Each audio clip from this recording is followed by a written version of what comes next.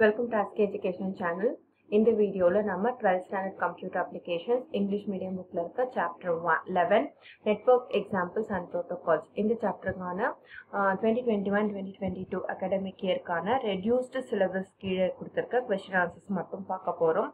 So in the chapter teaching video na edhum upload pannala. Adukku badila indha question answers padikumbodhe adarkana explanation வந்து நம்ம கூடவே சேர்த்து பார்த்துடலாம். So முதல்ல நாம choose the best answer பார்க்கலாம். First question, which one of the following will be easy way to use internet technology and the public telecommunication system to securely share business information with suppliers, vendors, partners and customers அப்படினு கேட்டிருக்காங்க. So இதுக்கான answer பாத்தீங்கன்னா given optionல option A extranet அதுதான் வந்து கரெக்டான answer. Second question நமக்கு reduced syllabusல இல்ல, but anyway match the following and choose the correct answer அப்படினு கேட்டிருக்காங்க. ஆக்சுவலா பாத்தீங்கன்னா இங்க வந்து ஆப்ஷன்ஸ் எல்லாமே வந்து கரெக்டா சூஸ் பண்ணியே தான் கொடுத்திருக்காங்க. சோ HTTP பாத்தீங்கன்னா வந்து அந்த வேர்ல்ட் வைட் வெப்ல யூஸ் பண்ற கோட் புரோட்டோகாலே வந்து இந்த HTTP hyper text transfer protocol தான். சோ இதுதான் வந்து கரெக்டான ஆன்சர்.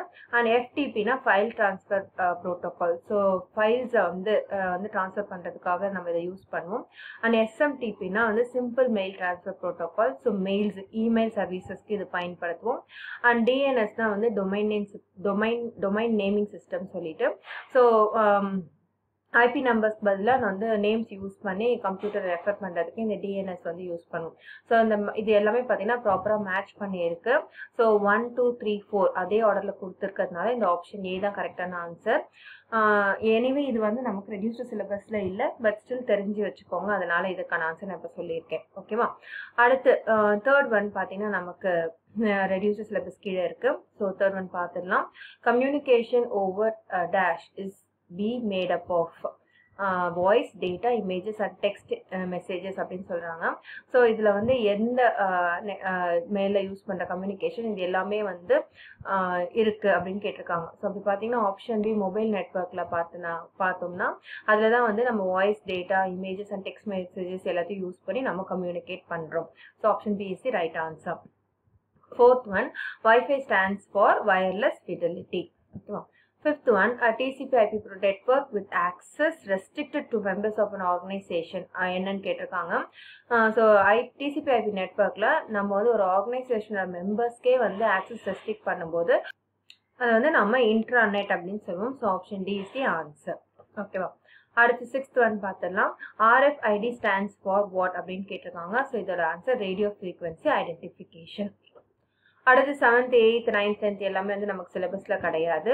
அடுத்து நம்ம பார்ட் 2க்கான ஆன்சர் பார்த்துலாம். First short answer define intranet. So points to ரிமெம்பர்லயே இதுக்கான ஆன்சர் இருக்கு பாருங்க. Intranet is a private network with an enterprise to share company data and computing resources between the employees அப்படின்னு கொடுத்திருக்காங்க. So this is the answer. அடுத்து second question, what is the use of mobile networks அப்படின்னு கேட்டிருக்காங்க. So ஆக்சுவலாக mobile நெட்ஒர்க்ஸோட uses பார்த்தீங்கன்னா இந்த சாப்டர்ல வந்து அதுக்கான ஆன்சரே இல்லை. ஸோ நம்ம சாப்டர் 10ல பார்த்தீங்கன்னா வந்து இதே கொஸ்டின் தான் அதுலேயுமே இருக்கு.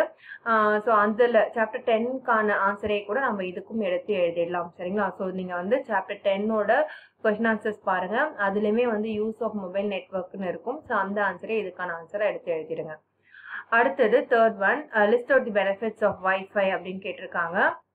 ஸோ உங்கள் புக்லேயே வந்து அட்வான்டேஜஸ் ஆஃப் வைஃபைன்னு சொல்லிட்டு ஒரு 6 பாயிண்ட் கொடுத்துருக்காங்க. ஸோ இதே வந்து இதுக்கான ஆன்சரை எழுதுங்க.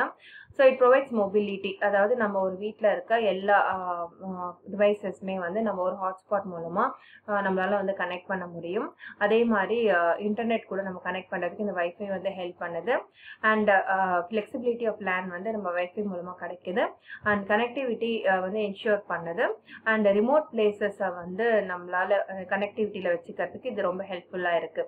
இப்போ வைஃபைனாலே நம்ம வந்து அந்த டிவைஸ் பக்கத்துலேயே வச்சுக்கணும் அவசியம் கிடையாது. ஓரளவுக்கு கொஞ்சம் டிஸ்டன்ஸாக இருந்தாலும் நம்மளால வைஃபை மூலமா நம்மளோட இன்டர்நெட்ல கனெக்டடா இருக்க முடியும். And low cost and high benefits. So இதுதான் வந்து இதோட அட்வான்டேஜஸா கொடுத்துருக்காங்க. அடுத்து fourth question, how many types of RFID system available and what are they அப்படின்னு கேட்டிருக்காங்க. So there are 2 types of RFID system. So அந்த 2 types என்னன்னு பார்த்தீங்கன்னா active RFID and passive RFID. So இது மட்டும் நீங்க எடுத்து எழுதினா போதும். அடுத்த क्वेश्चन நமக்கு ரெடியூஸ்டு சிலபஸ்ல கிடையாது, ஸோ அதை ஸ்கிப் பண்ணிடலாம்.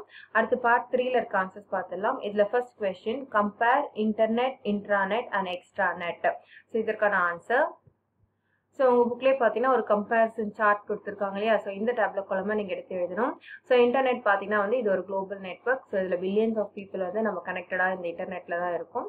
ஸோ ஒரு சிம்பிள் எக்ஸாம்பிள் பார்த்தீங்கன்னா நம்ம வந்து ஒரு ஃப்ரெண்டுக்கு மெயில் அனுப்பணும் அப்படின்னா நம்ம இன்டர்நெட் மூலமாக தான் வந்து மெயில் அனுப்புவோம்.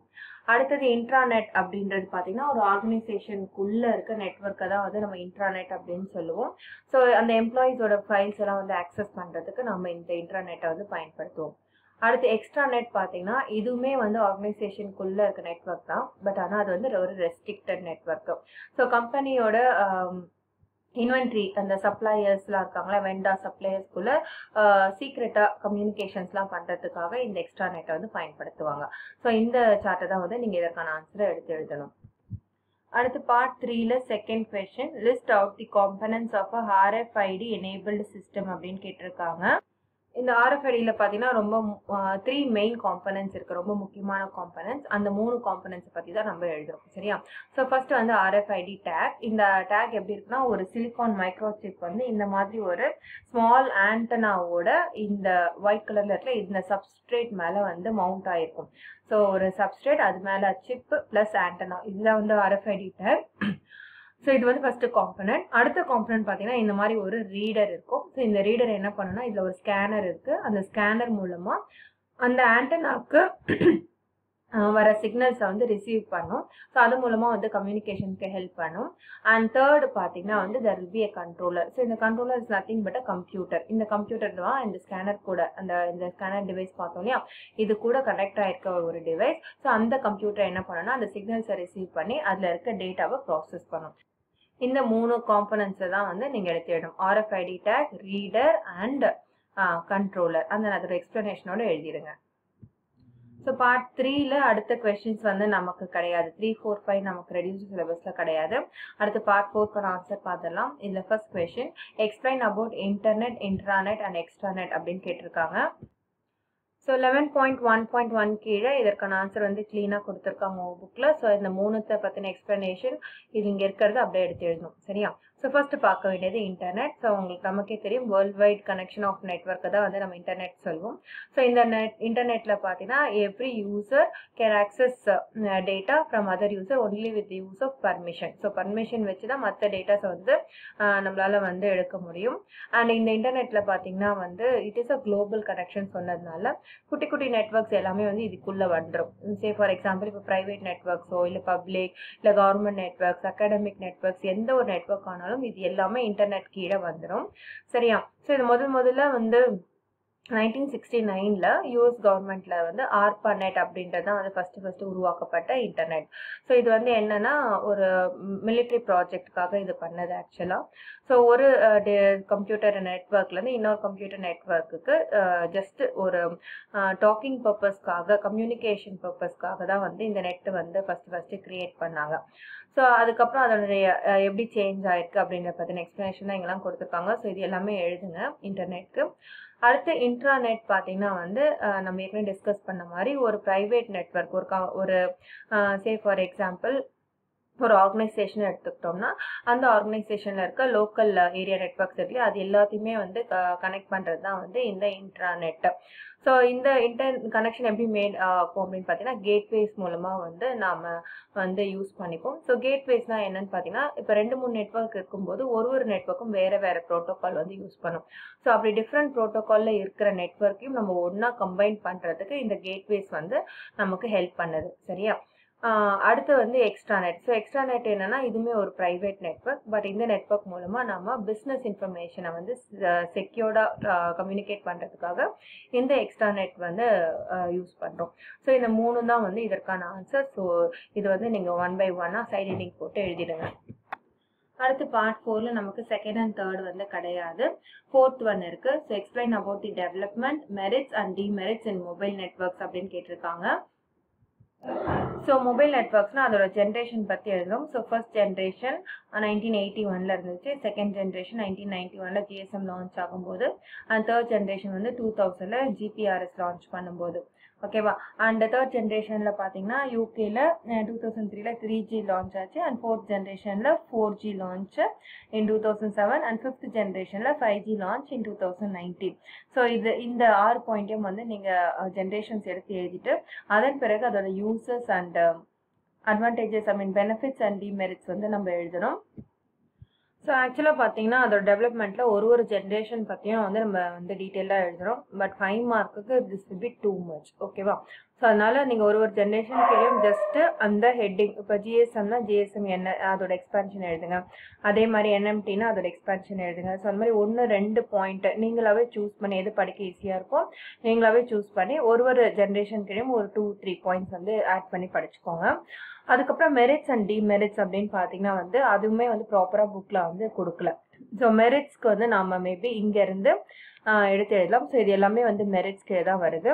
ஸோ மொபைல் டெக்னாலஜி வந்த பிறகு தான் வந்து நம்ம வாய்ஸ் அண்ட் டேட்டா ரெண்டுமே வந்து கம்யூனிகேட் பண்ண ஆரம்பிச்சிருக்கோம். ஸோ ஏர்லியர் பார்த்தீங்கன்னா வந்து வாய்ஸ் மட்டும்தான் கம்யூனிகேட் பண்ணோம் சர்க்கியூட் ஸ்விட்சிங்கில். ஸோ மொபைல் நெட்வொர்க் வந்த பிறகு we are able to communicate both data and voice. So இது வந்து நம்ம சொல்லலாம். அண்ட் அதுக்கப்புறம் பார்த்தீங்கன்னா மொபைல் கம்யூனிகேஷன் மூலமாக நம்ம வந்து மொபைல் ஃபோன்ஸ், டேப்லெட்ஸ் அது மாதிரி எல்லாமே வந்து பயன்படுத்த ஆரம்பிச்சிருக்கோம். ஸோ வயர்லெஸ் கம்யூனிகேஷன் மூலமாக வந்து ரொம்ப ஈஸியாகவும் இருக்குது இந்த கம்யூனிகேஷன். ஸோ அந்த மாதிரி சின்ன சின்ன பாயிண்ட்ஸ் வந்து நீங்கள் இதில் இருக்கிறத வந்து நீங்கள் மெரிட்ஸ் அப்படியே point by point எழுதிடுங்க. And demerits அப்படின்றது எங்கேயுமே வந்து ஸ்பெசிஃபிக்காக உங்கள் புக்கில் கொடுக்கலாம். ஸோ இந்த மொபைல் நெட்வொர்க்கான மெரிட்ஸ் அப்படின்னு பார்த்தீங்கன்னா நீங்கள் சாப்டர் 10ல இருந்து கூட எடுத்து எழுதிக்கலாம். ஸோ அது வந்து காமன் டாபிக்ஸ் அப்படின்றதுனால சாப்டர் 10ல இருக்க அட்வான்டேஜஸ் இருந்தால் அதையும் எடுத்து எழுதிக்கோங்க. அண்ட் டிமெரிட்ஸ் அப்படின்றது பார்த்தீங்கன்னா வந்து நான் வேற ஒரு சோர்ஸ்லேருந்து எடுத்து உங்களுக்கு டிமெரிட்ஸ் கொடுக்குறேன். ஸோ அதை வந்து நோட் பண்ணி படிச்சுக்கோங்க. ஸோ டிமெரிட்ஸ் பார்த்தீங்கன்னா அதோட காஸ்ட் வந்து ஹையாக இருக்குது அண்ட் செக்யூரிட்டி ரிஸ்க் இருக்குது.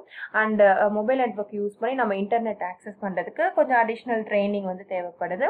அண்ட் மொபைல் நெட்வொர்க்ஸ்னால சைபர் கிரைம் வந்து இன்க்ரீஸ் ஆகுது. ஸோ இதெல்லாம் தான் வந்து அதோட டிமெரிட்ஸாக கொடுத்துருக்காங்க. ஸோ இது வந்து நீங்கள் எடுத்து எழுதிக்கோங்க. ஸோ இது எல்லாமே வந்து பார்த்தீங்கன்னா ஜென்ரல் பாயிண்ட்ஸ் தான். ஸோ இந்த சாப்டரில் ஸ்பெசிஃபிக்காக எந்த இடத்துலையுமே மெரிட்ஸ் அண்ட் டிமெரிட்ஸ் கொடுக்கல. சரிங்களா. ஸோ டெவலப்மெண்ட்டுன்னு கேட்கும்போது ஜெனரேஷன்ஸை வந்து நீங்கள் 1 by 1 எழுதி அது கீழே ஒரு 1 or 2 பாயிண்ட்ஸ் ஆட் பண்ணுங்கள். மெரிட்ஸ் அப்படின்றது பார்த்தீங்கன்னா சாப்டர் 10ல இருக்க மெரிட்ஸ் எழுதுங்க. இல்லை இப்போ இந்த சாப்டரில் நம்ம பார்த்தோம் இல்லையா இந்த 2-3 பாயிண்ட் அது எழுதுங்க. அண்ட் டிமெரிட்ஸ்க்கு இந்த 4 பாயிண்ட்டையும் நீங்கள் எழுதிக்கோங்க. ஸோ இந்த சாப்டர் இதோட முடிஞ்சிடுச்சு. இதில் உங்களுக்கு ஏதாவது டவுட்ஸ் இருந்துச்சுன்னா கமெண்ட் செக்ஷனில் போஸ்ட் பண்ணுங்கள். தேங்க்யூ ஃபார் வாட்சிங் திஸ் வீடியோ.